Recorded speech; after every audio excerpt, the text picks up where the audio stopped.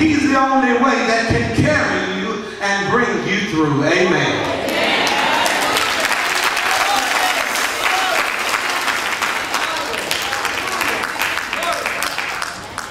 What a wonderful word of God. I told you that he was going to bless us.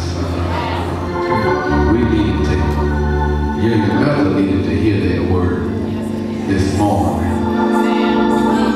Some may say we've been sitting, laying by the gate for quite some time, begging for the wrong thing. We need to be asking God to increase our faith.